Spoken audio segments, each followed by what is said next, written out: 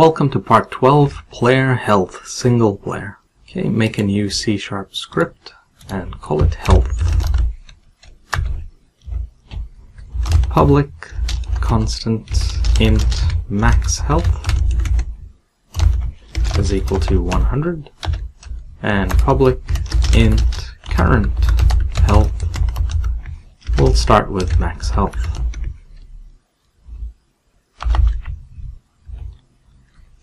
Public void take damage, and I'll have a parameter of int, and I'll call it amount.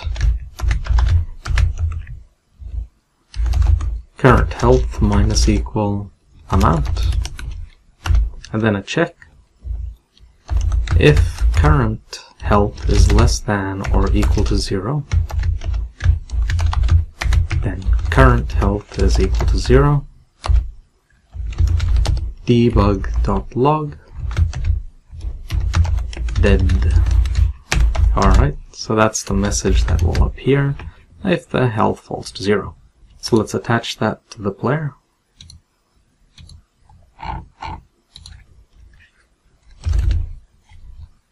And of course nothing, well, it's useless at the moment. The bullet script needs to be updated as well so it can apply damage. So now this needs a parameter as well of collision, and we'll just call it collision. Game object hit is equal to collision dot game object. Health, I'll just call it health, is equal to hit dot get component health.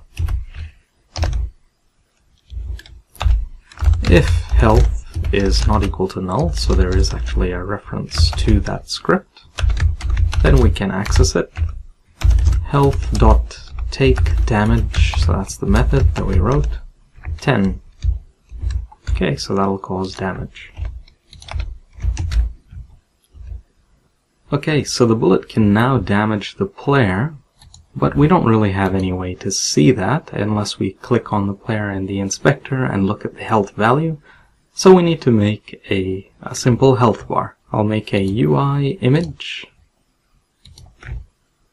The canvas will be called health bar canvas. The image, let me just reset its position, there we go, will be called background. Its height will be like 20, no, that's too much, so more like 10, and the width is 200. Okay, change the image source to be input field background, then I'll have rounded edges and more of a border, and change the color to full red. Now don't adjust the anchors, now duplicate this, and call this foreground. Set the color to green, and for this one, set the position to the left, middle left, and also the anchor. So with shift, well, the pivot rather. There we go. So what will happen is, now let's say if I change the width to 100, you can see it's behaving like a health bar. So that's exactly how we'll use it. Now make it a child of background. There we go.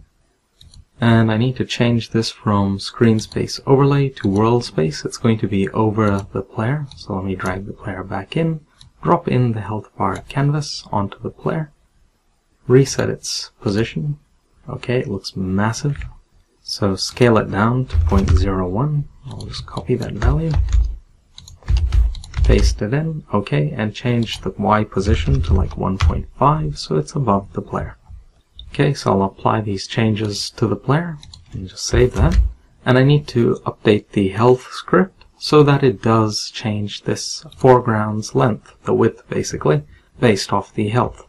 Okay, so in the health script we're instructed to put using Unity engine.ui and a new variable, public rect transform health bar. And then to affect the foreground, the health bar, we need a bit of code as well for that. So health bar dot size delta is equal to new vector 2, current health times 2,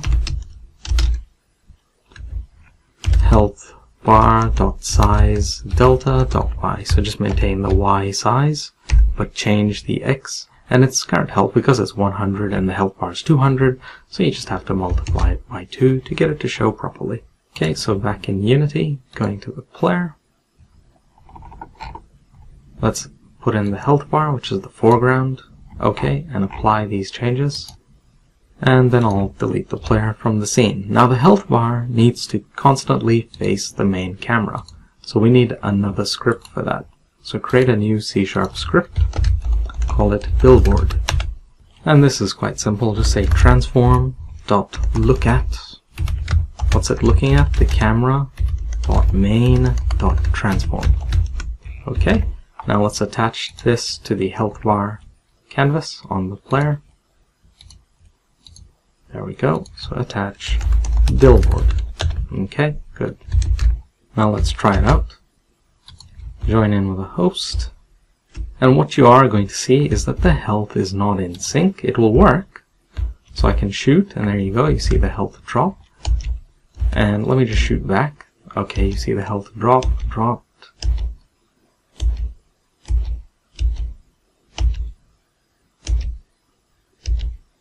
Now do you see that here the health is gone, but here there's still a little bit of green?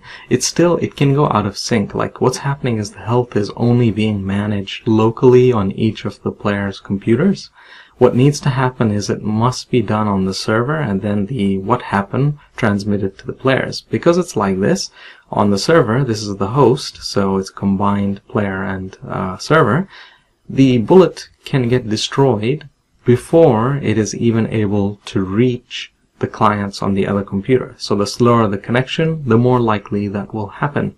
And so as a result, there's a mismatch in the health values.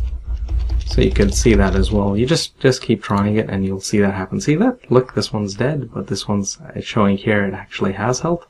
So we need to well, improve this situation by having the server manage the application of damage to these players. Okay, so that's next video.